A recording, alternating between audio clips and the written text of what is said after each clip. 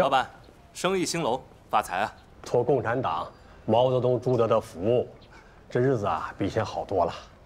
对了，您要点什么呀？我想看一看算盘，你店里有啊？嘿，您是找对人了，钢筋的算盘，黄杨木的。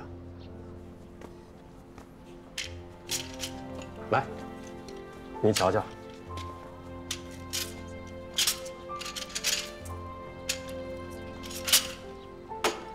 逢7进1，745余5，768余4。哎，打得好！这把算盘不错，我要了。好嘞，我给您包上。哎，有没有比这把再小一点，方便携带的？有啊，多小都有，连私塾里教小孩那个小算盘都有，能装进口袋里。不要这么想，只要比这把再小一点，方便装进我这个包里就可以了。 好，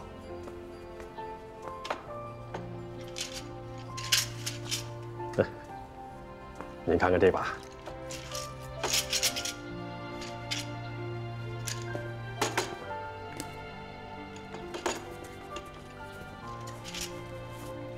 哎，大小刚合适。好，就这把了。这把大的算盘我也要。好啊，开张大吉，这样。 我给您打9折，9折不行，我要7折。哎呦，7折亏本啊！我这小本经营，您不能这么杀价。我给你算过账了，7折，你还能赚2成。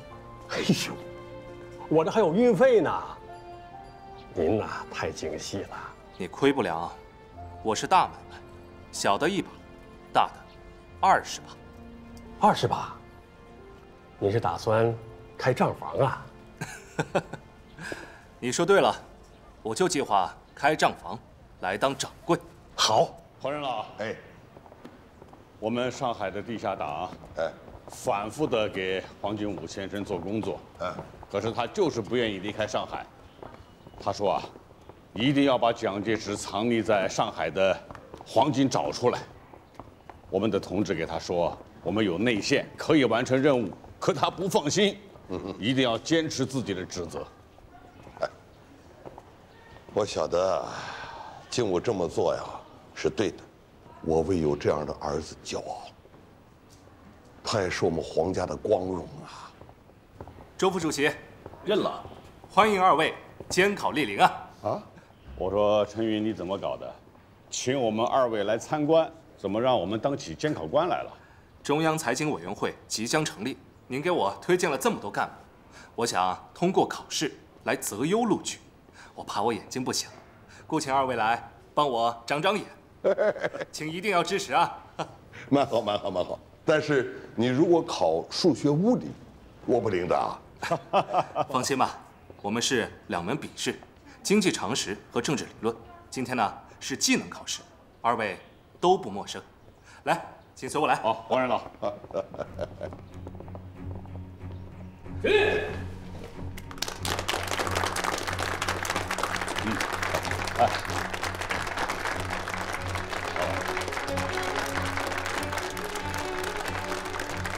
大家请坐吧。各位考生，中财委招聘干部，大家都是各单位、各部门推荐的经济人才。既为经济人才，不光要懂理论，还要有经济技能。那么，最基本的经济技能是什么呢？是算账。我认为，算账是做政治工作，也是做经济工作的一门基本功。不会算账的人，算不上经济人才，那自然也就进不了中财委。所以，今天的招聘考试，我又增加了一门技能课——算账。中国革命的伟大胜利，历经无数艰难曲折，牺牲了成千上万的先烈。光在南京雨花台被杀害的就有10余万人。经过28年的奋斗，中国新民主主义革命将要取得根本胜利，来之不易呀！我们接管好大城市，是摆在我们面前的一项十分艰巨和光荣的任务。在这方面，我们没有经验，怎么办？外国人给我们下了定论，说我们搞经济是0分。我不赞同，我用2句中国的俗语来反驳他。一句是“出水才见2腿泥”，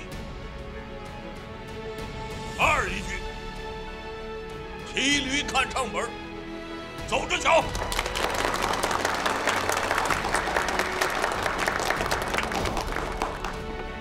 前线已经开战，我们也即将赶赴上海，在全新的时代下，建设一个全新的上海，有没有信心？5月12日，上海战役正式打响。本着既要消灭国民党上海守军，又不能把上海打烂的作战要求，第3野战军第9、第10兵团向上海2路前进。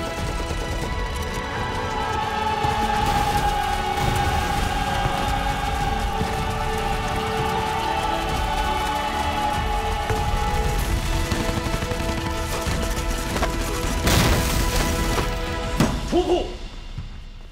他日本人也没见他手这么狠。刘和家丁不打击退，让我们轻松跨过第1阶段对战。结果，派了刘一章守在乐府的地保军，打我们个措手不及。刘一章当时是整舰只从辽陕战场逃跑的，装备人员没有受到大战的直接消耗，都很完整。他与我东北野战军多次交手，对付我们，他算是有经验。有经验，那我们这回就给他点教训。你跑轰过去完啥了？哎，不要轻敌。不说轻敌啊，实在是国民党不行啊！过江，谋放一枪，追击，不堪一击。连长，天儿又要下雨了，咱们何时进发呀？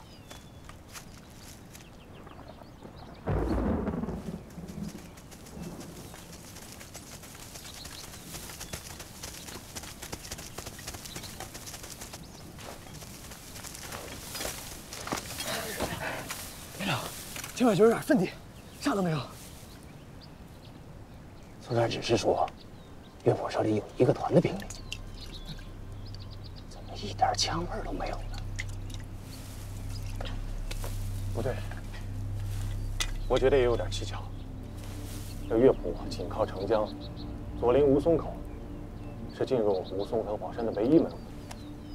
这地理位置十分的重要，历次淞沪会战都是敌我双方激烈争夺的战略要地。想要歼灭吴淞、宝山的敌人，必先攻克乐府，打开大门。哎呦，你要我说呀，他们有重兵，咱们有重炮，你干他就完了呗。是吗？搞不好跟那里有火一样，我们还没到，国民党就跑光了。就国民党一群溃兵，我借他俩的，不敢冒在这片坟地。连长，我们一个师的兵力，还怕他一个团？乐府是抵御我军进占吴淞口的门户，刘航是阻断我军直插苏州河进入上海市区的门户。命令28军94师加快向刘航进攻，切断洋行、大厂、江湾的联络，使敌人不能增援。刘宇章既然把通向乐府唯一的路给罩了起来，命令29军探查清楚阵地规模、布局，调整战术。是。各连注意，以野战出击方式穿插穿过坟地，速度要快。各排注意，前进。快，跟上！跟上！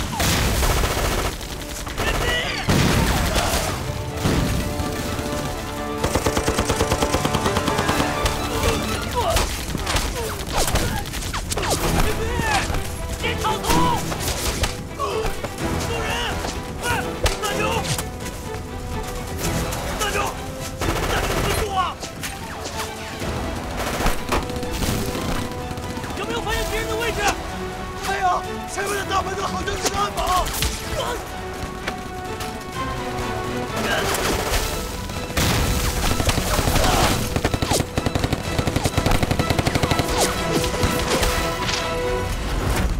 开火！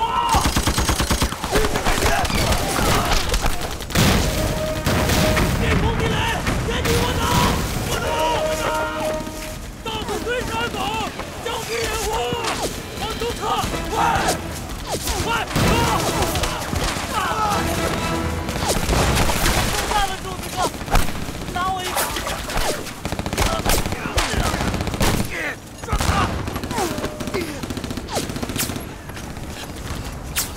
顺子，顺子，顺子，顺子！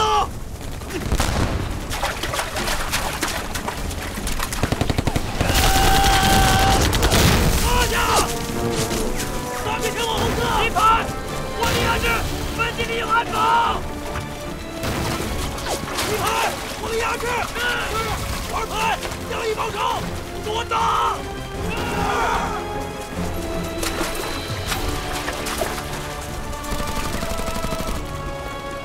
三排，前往救治伤员。是。快，前进，快！掩护！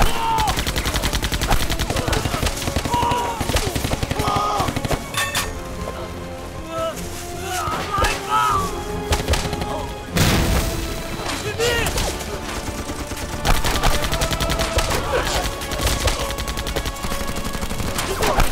卫生员！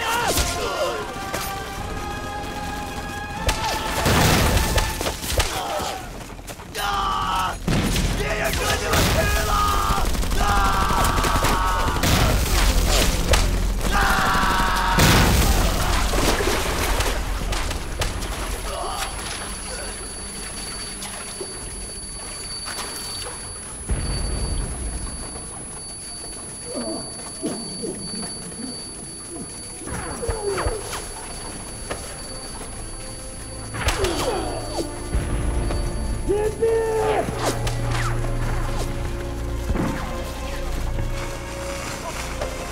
快脱掉！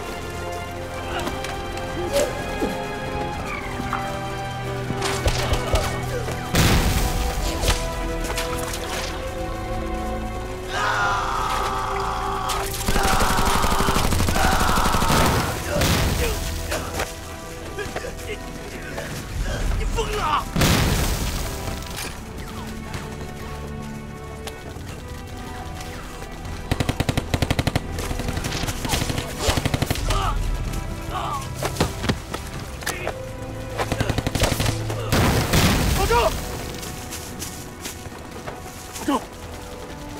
你没事吧？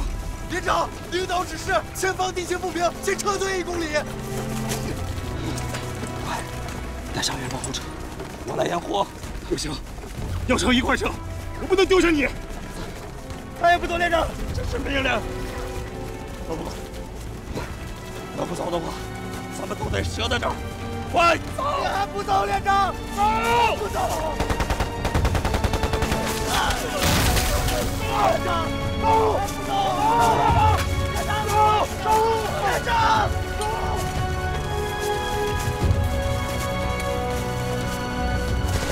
撤退！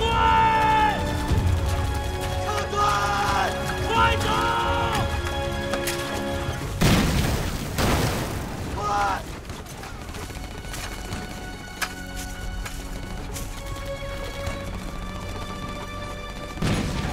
连长！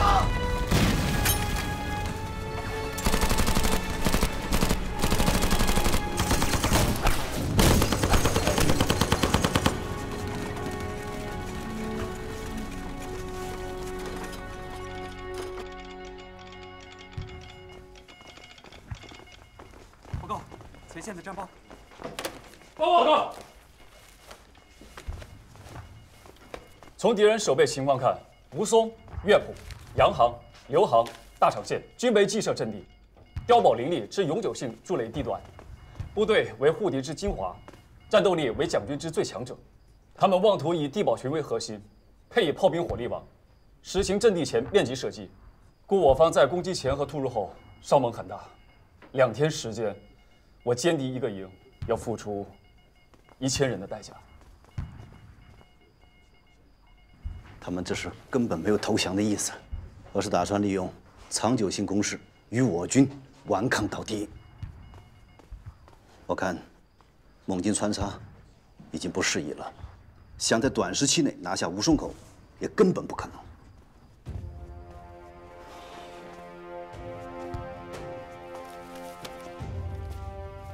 叶司令，改变战术，利用淮海战役中逼迫作业和攻坚战术，阻断驻点的攻击。是，这是我们有史以来面临最大的一次城市攻坚战。粟裕他们根据地堡群，先打孤堡，后打群堡。打孤堡，就是要把敌人堵在阵地里打。由首战防御来看，汤恩伯在坚守上海上是下了大力气的，并声称他是有决心的。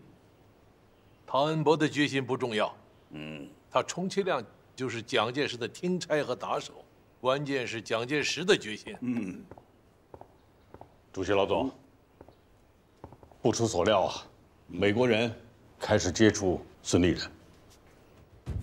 这个时候，美国人接触孙立人，打什么算盘？据我们了解，他们还接触了张长。汤恩伯不会在上海守太久，因为帝国主义的任何一个动作，都足以影响蒋介石的判断和决心。通知粟裕，派兵到近海处，一旦英美军舰有不利于我方的行为，我们要及时做出反应，不要腹背受敌呀。好。卖报卖报！今日头条：国民政府撤离上海，上海人民将无所依。卖报卖报嘞！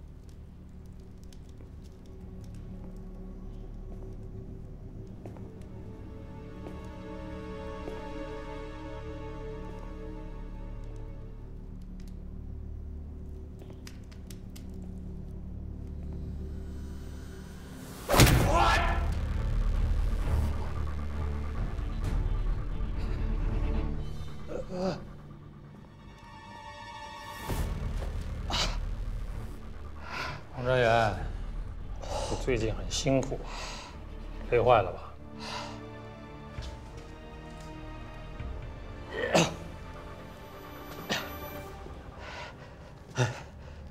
让我告诉你，你最近都忙些什么吧？你煽动同事罢工，破坏银行工作，策反财政部税警总团，你还敢查军部？你这个吃里扒外的东西，就不怕闹肚子吗？落在你手里，恐怕就不是闹肚子那么简单。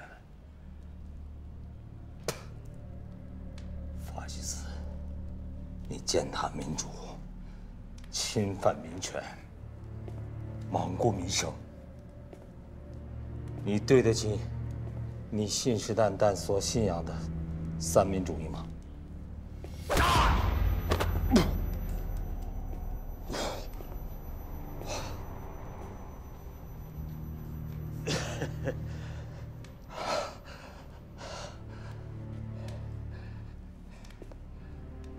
我与法西斯不共戴天。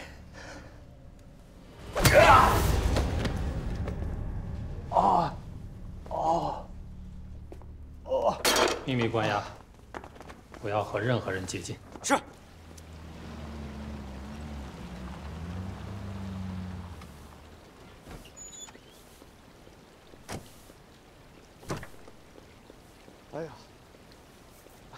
秦老板好，秦老板，来，走，里面请，里面请说。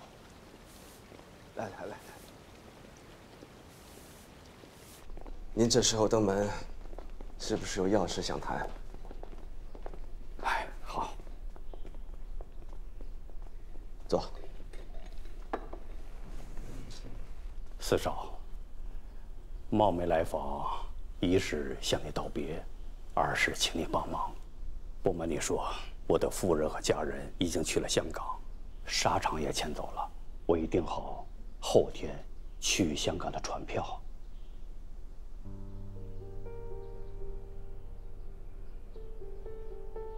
秦老板，您之前不是说不走吗？不过1周时间，上海几乎被搬空了。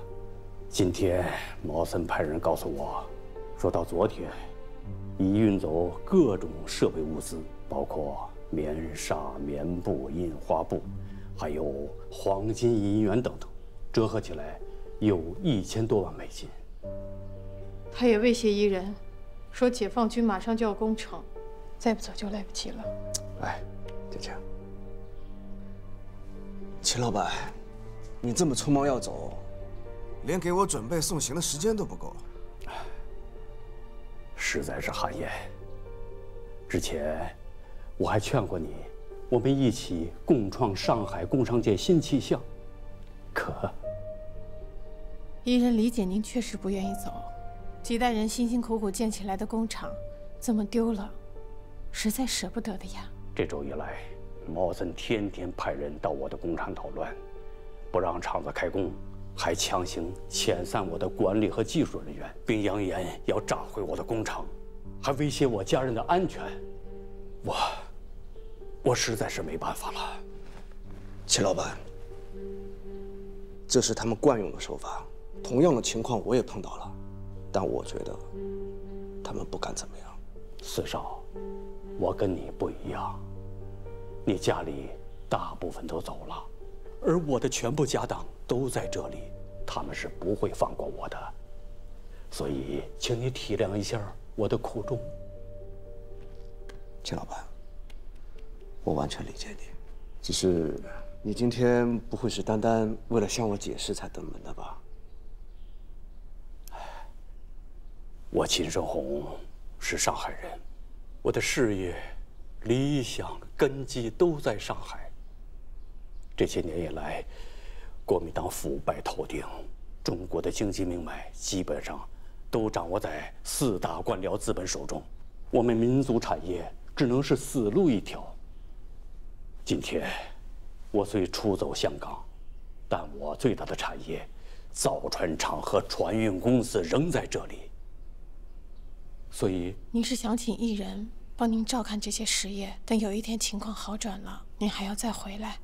当然，如果这里真的像共产党所说的那样，保护和发展民族产业，我怎么可能不回来效力呢？我答应你，只要我还在上海，你有什么好消息，我就告诉你。谢谢。唉，你看，现在您都要走了，我们俩是留还是走，真的是太难了。四少，无论你做什么样的决定，我都理解支持。同志们，这次我们整训的基本教材啊，就是发在你们每个人手里的这2份东西，一个叫城市常识，一个呢是入城守则。咱们的陈老总有令在先呀，每一个人对这2本教材呀都要烂熟于胸，而且呀要会背诵。我们整训结束以后啊还要考试，哪位同志考不及格，就不能够回到原来的部队。啊，这考试不合格啊？这怎么背呀？同志们，我知道啊，大家啊都是穷苦人出身，这些年呢，枪林弹雨、硝烟弥漫，在学习上啊没有那么多时间。但是大家不要担心，我有一个好办法呀，可以让大家一学就会，而且呢能够顺利的过关。大家想不想知道啊？想。好，这个办法啊，就是模拟现实情景教学法。啊，模拟现实？什么是模拟现实？同志们，我也不知道。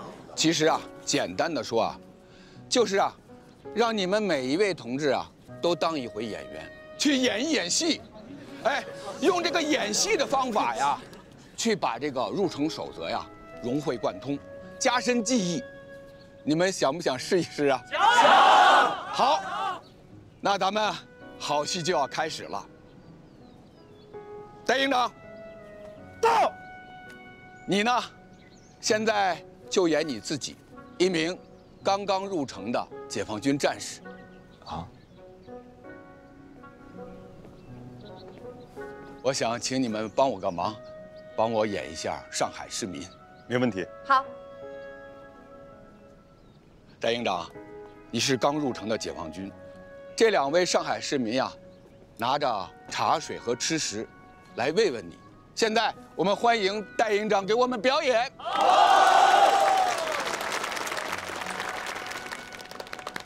您辛苦了，来切杯酥。啊。饿了吧？吃碗阳春面。先喝杯茶吧。吃碗面吧，面不值钱的。那，同志，那我喝水吧，喝杯水没什么。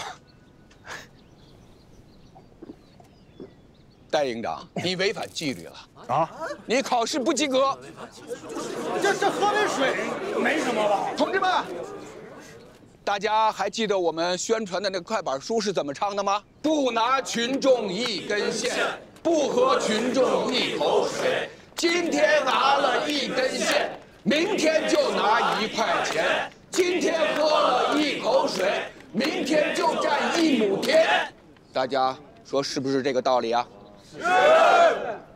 说不拿就什么也不许拿，不能吃就什么也不能吃。大家记住了吗？记住了。那你还问我喝茶还是吃面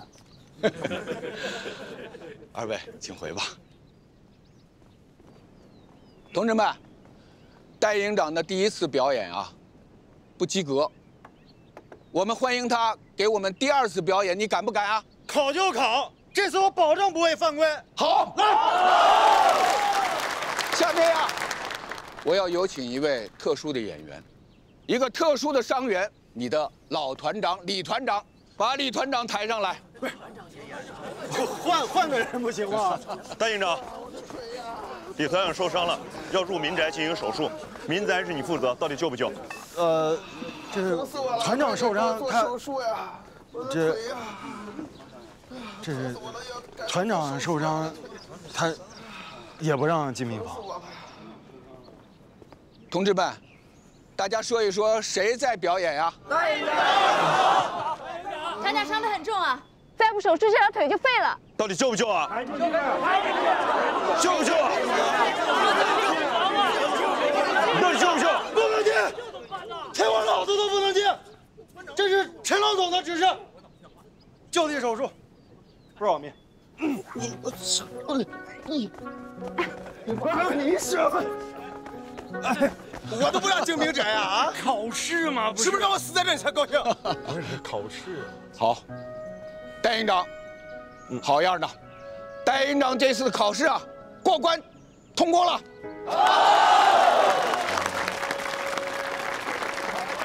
团长，你要是真受伤，在民房外面做手术，我一定会不眨眼为你站上守卫，必须得让这手术成功，不残废。你小子！同志们，不入民宅啊，是我们入城守则最重要的一条，就是天王老子也不能让进，记住了吗？记住了。第1次连线专业就帮我们考核征询结果，这下面啊，啥意思？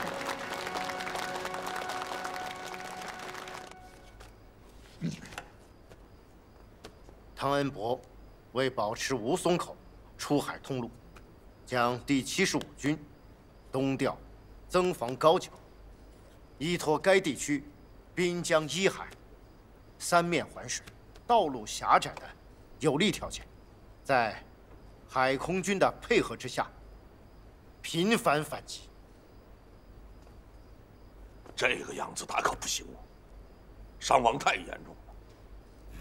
汤恩伯把主力现在往外围打，意图明显的很，要跟我们拼命。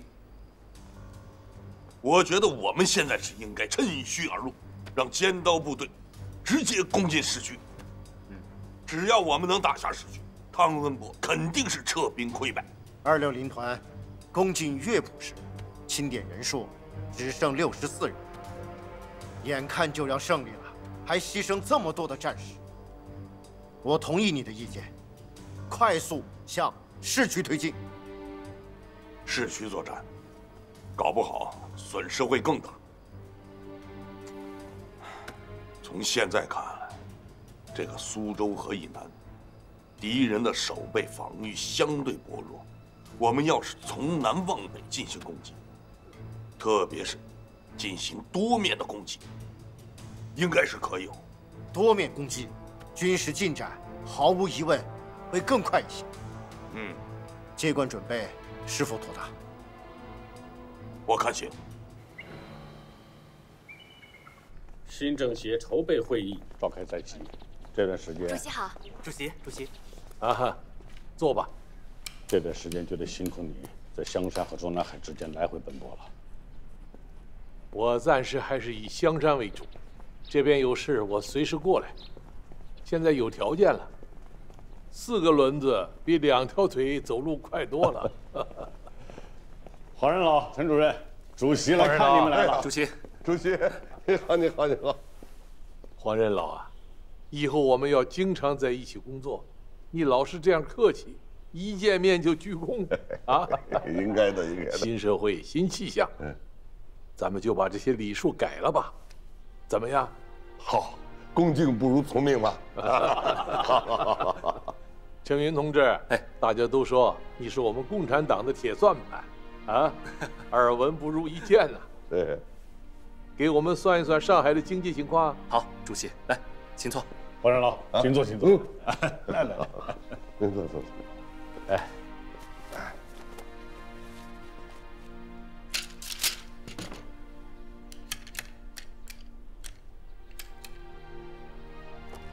主席，刚才我和任老算了一笔账。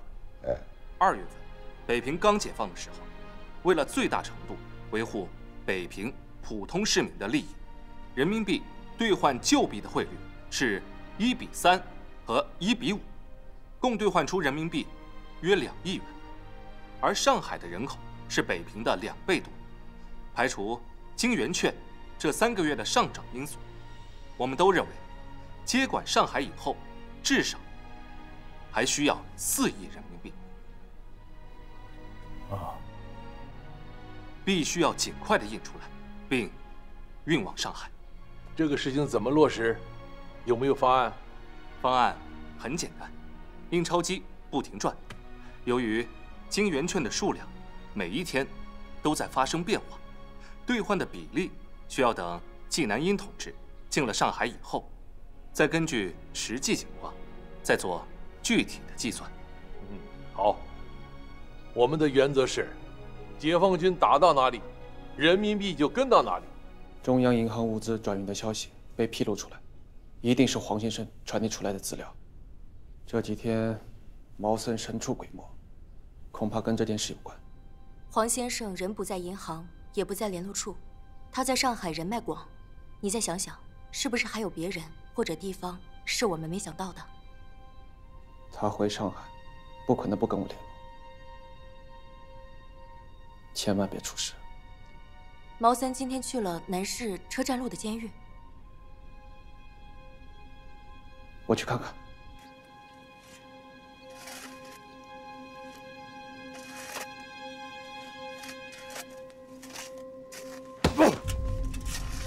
哎呦呦呦！哎呀，黄公子，来，哎，来，帮一把。哎呦，看看，何苦这是？哎呀，受委屈了。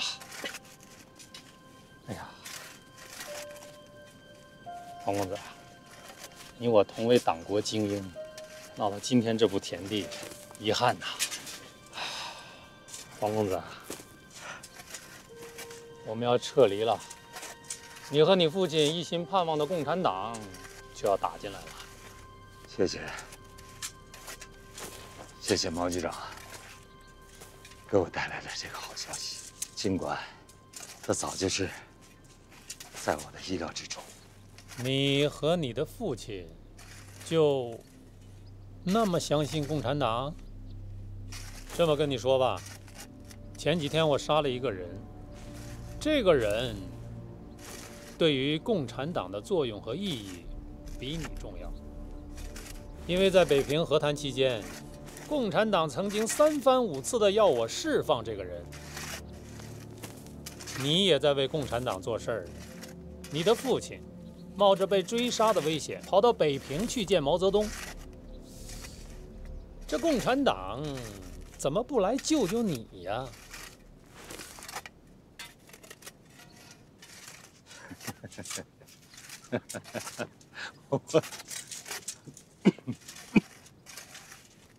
我没你想象的那么重要。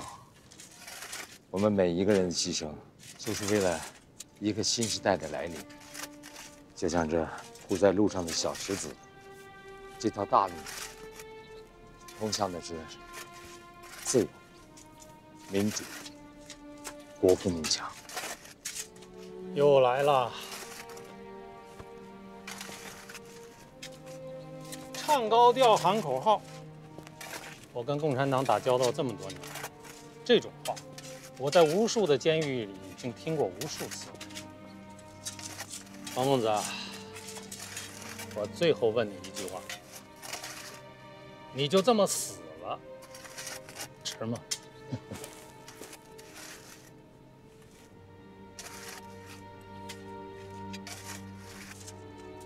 你就这么活着，值吗？好，很好。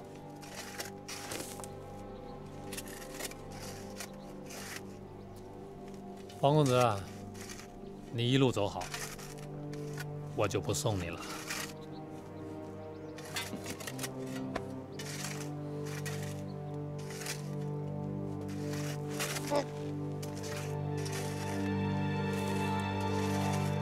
打倒蒋介石！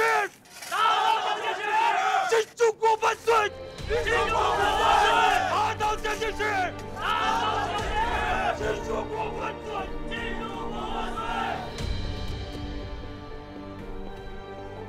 局长，说，军部在市区建工事，让我们过去维持秩序。知道了。局长，什么事儿还让您亲自跑？还能有什么事儿？都是党国的事儿。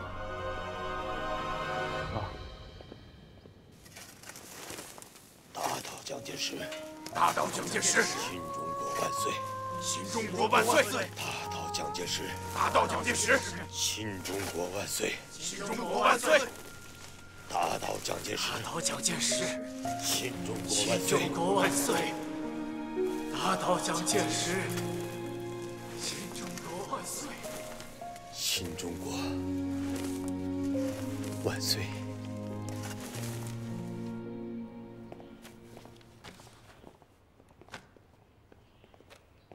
经总裁批示，擢升您为上海淞沪警备副司令，兼51军军长，指挥51军、21军、123军和4个交警总队，组成北兵团，设置苏州河北岸坚守。放在以往，这个任命就是个香饽饽，司令部各位将军不斗个你死我活，怕是谁也拿不到。现在就是个烫手的山芋。烫手的山芋，刘副司令，人和人是不一样的。因为这几年你和明阁走得太近，总裁才让你去做绥靖长官。如今临阵擢升，一是他心里重视你，二是唐总司令为了你的前程，也是费尽心思啊。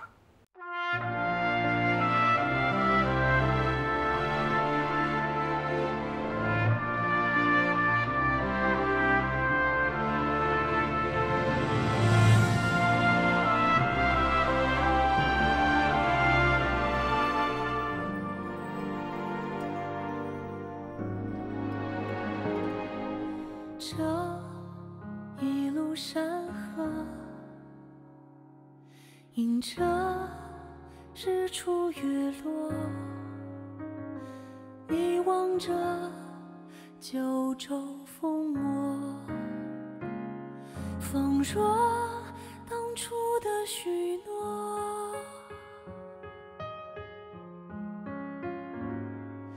这一腔炙热，走过风雨如梭，你的足迹曾诉说，每方土的波澜壮阔。你是我所有执着，是天地最无畏的宽阔，你是岁月峥嵘的长河，永远有我追随着。你是我所有依托，是心底最眷恋的停泊，你是人间不变的星河，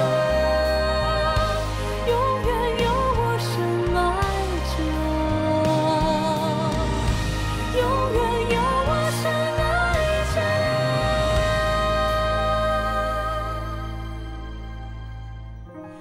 永远有我深爱着。